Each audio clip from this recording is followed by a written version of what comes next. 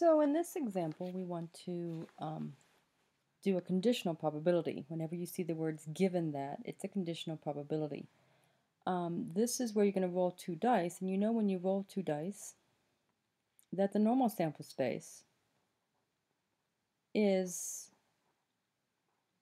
1, 1, 1, 2, 1, 3, all the way to 6, 6. But in this problem, we actually have a given information. We're actually told that the first die is a 2. So we have that understanding and we have that knowledge. So since we know that, we don't need to actually use this giant sample space here. We can actually use what I call a restricted sample space, which restricts this big one and only uses the information that we need. Since we know the first die is a 2, we don't need the 1, 1, 1, 2, 1, 3, and so forth.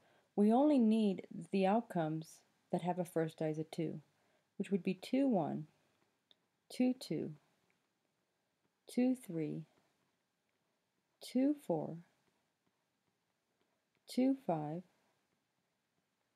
and 2, 6. Now, out of this sample space, you want to find the probability that you get a sum of 5.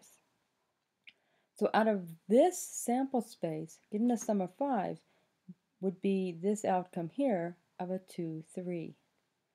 So the probability of a sum of 5 given the first die is a 2 would equal the one way you can get a sum of 5 in this sample space out of the 6 outcomes in this restricted sample space. So your probability is 1 out of 6.